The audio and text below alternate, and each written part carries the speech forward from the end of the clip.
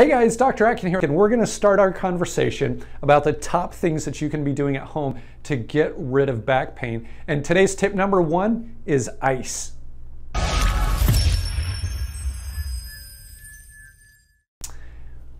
When your body has an injury, the way that it responds to that is by sending inflammation to the area, which is simply fluid that contains building blocks so that your body can start the process of regeneration and repair.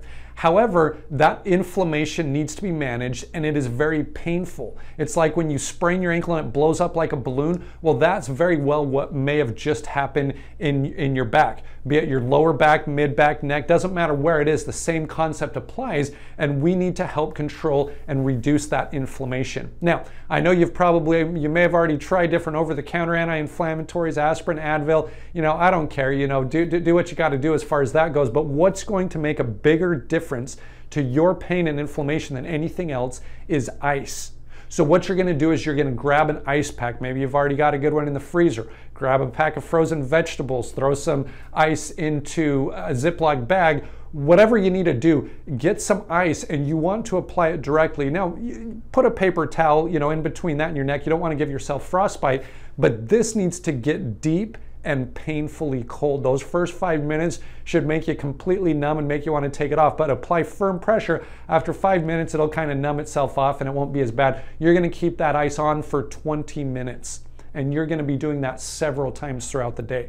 When I was doing it, I did it for 20 minutes at the top of every single hour. So I was icing for 20 minutes an hour just because I couldn't do anything else that day anyway, and that's what I did. Some people go 20 minutes on, 20 minutes off, 20 minutes back on, and then take an hour break and do that every 2 hours. But either way, you almost can't overdo it as long as you're giving your body that 20-minute break in between. And then after that, you're going to be doing some gentle range of motion exercises, but that's a video that I'm going to share with you in the next couple of days. So ice, 20 minutes of deep, cold, painful ice several times throughout the day.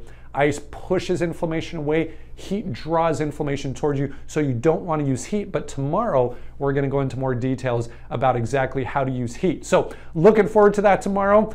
Take this message, apply it, look at the PDF for additional instructions. We'll talk more tomorrow.